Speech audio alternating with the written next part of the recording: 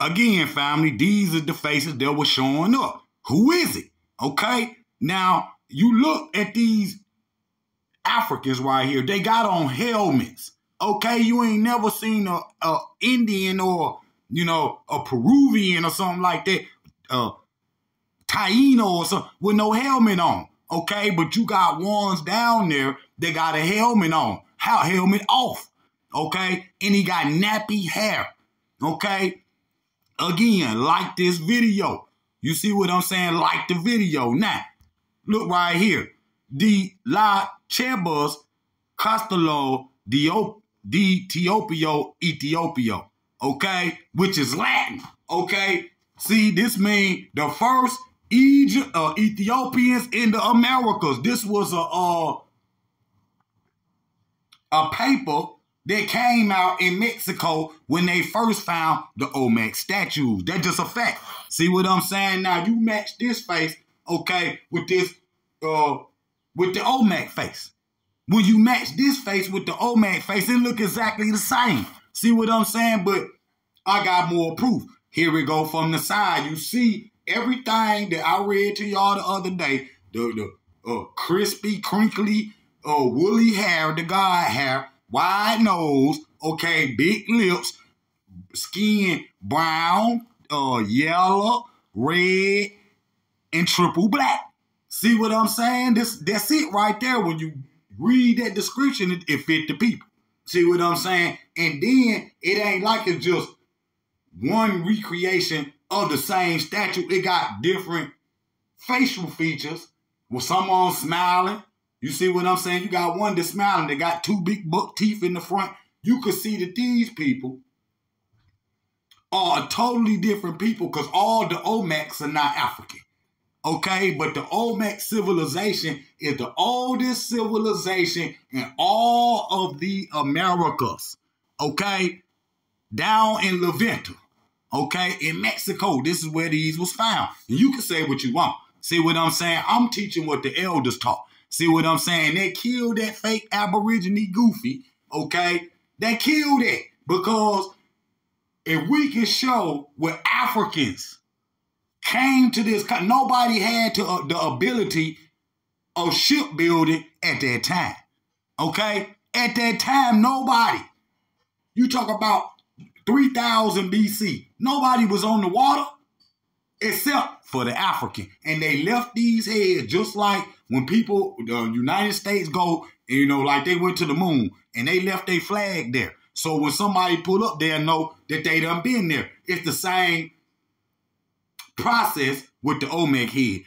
This site in Levanta dating back to 1200 BC. That's 1200 years before the time of Christ. See what I'm saying? See? Now look. BC brought to the light, okay, of most projective finds in all of Mexico. An enormous sculpted basalt head with distinctly Negroid features that still puzzle archaeologists to this day. The heads are attributed to the Olmecs, often called the spark, okay, of civilization in Mesoamerica. In all of the Americas, it's the oldest site in the Americas before any Mayans or any of that. The igniters of the creativity blossoming that spread to other cultures. See what I'm saying? However, the unique style, okay, and cycle, okay, of features of the Olmec heads were never imitated, okay? And they remain a mystery. No, it ain't. The heads were never imitated because the people who had left them there was gone. They didn't stay around. There's no Olmec bones, okay? Where I always ask this question, where are the tools, okay, that they used to build in Levanta? See? Or in any Olmec capital or even the Mayan capitals, where are the tools? You don't have the tools. You don't even got the capability, okay, to float them, you know, large heads down, the river. Okay? See what I'm saying? They made out of bath salt too. Show me the closest bath salt mine, okay, in Mexico. Okay, that's near these sites. They not there. They not there. Them bath salt heads was bought there. Show it to me. Show me the bath salt where they cut the heads out. You can't show it like when you go to the Nile Valley, you can see in the mountain where they been cutting out obviously so whatever, you can see where they done been sculpting it out of the rock. You can't show me that nowhere in the Americas where you can see where they done sculpted out some Olmec heads, because it wasn't done over here. Now, right now in Ethiopia, okay, Ethiopia sent the Olmec head. Mexico sent the Olmec head to Ethiopia, okay, a replica of one. Why did he do it? The point is, why did he do it? For one, he know that the Olmecs are Ethiopians, okay?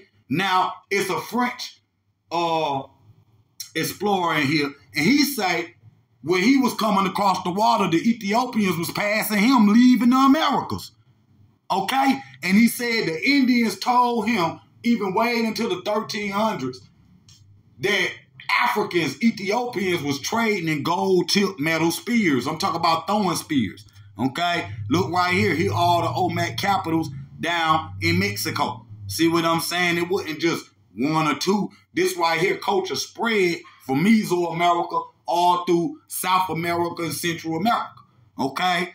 And it came from Africa, because if you look at all of the sites, for one, they on the coast, and the door is facing towards Africa. Why? What use would you build a door? Your house showing right to. You're not gonna do that. See what I'm saying? That's showing you that they came from somewhere else. See, in the Nile Valley, it's the same way. All the monuments is pointing south. You see what I'm saying? Down north. See what I'm saying? Because really, north is south and south is north. You see what I'm saying in the Egyptian? See what I'm saying? Now, again, there go Rod 1 right there. There go a real photo of it. There they go right there selling. See? Now, this right here is the oldest depiction of a boat. Okay, now, this right here was found in Egypt. Okay? Down by Sudan, southern Egypt. But it's the oldest depiction of a boat in the world. Okay? And you can see, they floating. You see, like, it's in motion. You see what I'm saying? And they on the water. See? Now, they crossed the sea yet again. Talk about the Ethiopian. This is in Sicily. They crossed the sea yet again in these trendy vessels, and their coat was spread abroad. Okay? They had merchants and sellers who all worship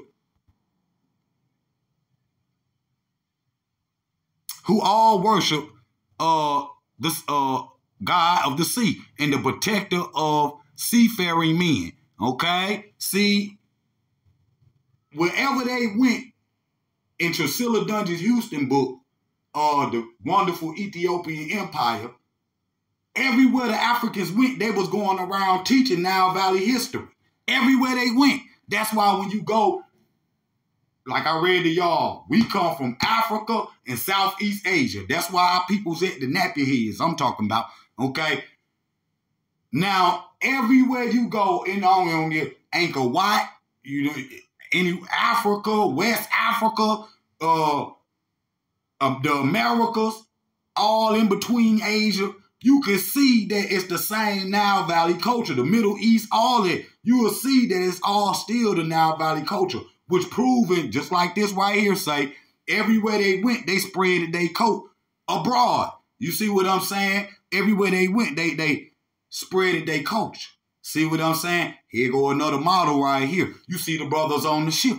You don't need no big ship like this to travel, across the Mediterranean or across the Red Sea or something. That's nothing. You can do that in a little weed boat. Why did they make these giant ships, though?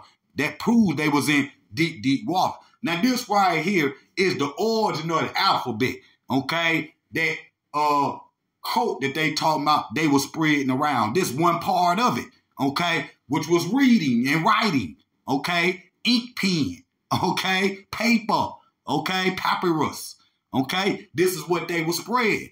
See what I'm saying? You can see where the ancient Nile Valley, the first three, see what I'm saying? They say Phoenician, but that's still the Nile Valley, okay. Then you see right here the American, okay, Latin, then America, okay. You got the Latin, then you got the American. You see where they got it from, okay. Right here though, you see on the left is Nile Valley, okay. On the right is the Mayan language. It's just the same type of language.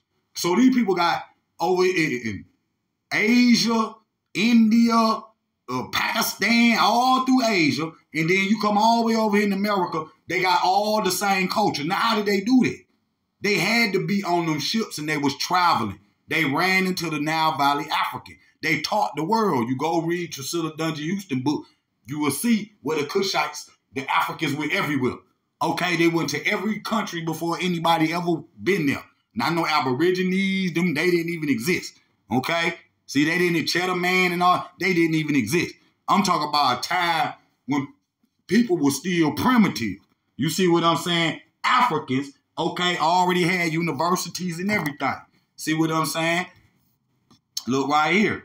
These is old photos, family. You see the Mayan on the left, then the Ethiopian, Egyptian language on the right. It's the same writing style. See what I'm saying? And your history always gonna begin with writing. See what I'm saying? This busted right there. See what I'm saying? Now look, this man right here, he can tell that ain't him, okay? And he see like, well, how did they make these ships and they supposed to be some savages or whatnot? This is how these people think. They think we incapable of thinking for ourselves. You see what I'm saying? They think they were the first to do everything. And then the more deeper into history and archaeology they go, the blacker they get, the more African they get. So they don't stop digging everywhere now. They only be digging in Egypt. Because and think about that. If Greece and Rome and all of them was so great, what you still digging in Africa for? Why you ain't looking for your ancestors since they so great? Stop it, bro. They already know we the greatest. Before Europeans or anybody else ran into an African, they had to sail all the way around, okay? Them maps that the Moors took, they got them from the Ethiopians. When the Moors went into Spain in 1492 or whatever, they took maps. They ain't just take soap and all that. They took maps too. So the maps that Christopher Columbus and Marco Polo and all of them got, okay, Amerigo Vespucci. Okay, these niggas be talking about, well, Africa named after superior Afrikaners. No, it's not. No, it's not. But America is named after Amerigo Vespucci, though. See what I'm saying? So we can debunk whatever y'all talking about. But before them Europeans got them maps, they used to have to sail all the way around Africa to get somewhere. See what I'm saying? But the Moors, when they took in the 1300s or whatnot, and they took them maps up in there, see what I'm saying? And when they kicked them out in 1492, and they said that they was losing a great culture. Go watch the movie 1492. See what I'm saying? The culture that they brought was Nile Valley culture. That's just a fact. That's just a fact. See what I'm saying? And the religion was Muslim, okay? But the culture that they brought was the Nile Valley. That's just a fact. See, this right here is the Na. The word Na is an Egyptian word where they get the word navigation from. Now, if you look at the word navigation, what do it start with? N-A, Na, which is the origin, the ancient Egyptian origin of the GPS. Okay, you see these brothers right? These is old photos. I can't even find them no more. You see the brothers, they loading up on the ship. Okay, they using the stars, the navigation system, what they call the navigation system today. OnStar. See what I'm saying? Sirius, which is Osiris. See what I'm saying? All of that is ancient Egyptian technology. See what I'm saying? That's just a fact. See what I'm saying? Go watch the movie, watch the video I done, Unexplainable Technology in Ancient Egypt. And it's just unexplainable. I couldn't even explain it. But you see at the bottom, they getting on the ship, they loading the ship up, then they using the stars, the nettles, okay, in the sky to travel. And how did the slaves travel when they escaped the plantation? The Nile, the stars, the navigation system. See, I know you ain't know that. I know for a fact you didn't know that. Now, hold up. But the Nile. And so, when you look at this situation, throw a higher dog on the other video, like this one, and go like that one. Watch both of them. Watch the other one first, and then you supposed to watch this one. But you seen throw a higher dog. Prove that they could have easily done it. It ain't take them but 2 trips to do it. See, it ain't take no long time. It ain't take them but 2 trips to go from Morocco all the way to America. Okay? And so that proved that they could do it. But if you go study Chancellor Williams' work, if you go study Ivor Van Sertima work, Runoko Rashidi, Dr. Ben, Dr. Clark, they all gonna give you some of this, the Nile Valley Africans transversing the Atlantic. That's just a fact. That's just a fact. And you could say what you want, but I rose with the elders say, can't nobody living today, nobody, I'm black, white, whatever you is, young, old, nobody living today had a mind like those brothers that I just named. You couldn't dare get up on the stage with one of them and try to battle them. What's the date on this? You ain't gonna damn know. He gonna be sitting up there just teaching you. Dr. Clark say, and I'm gonna end right here. Dr. Clark say, I only debate equals. Everybody else is just a student. You just a student, so I ain't no debating this right here. You can say what you want, but you go down there to Mexico, the Mexicans gonna tell you that these are Ethiopians and they came across the Atlantic. That's the same. They gonna be like, them, that's y'all. That you. He gonna be pointing at you, that you. He gonna be pointing at the statue, you. I show you the video. Give me another time and I will. All right, family, got another video. Y'all meet me over there on the throne. I'll be over there in a minute. KINGJAHPOWER. King.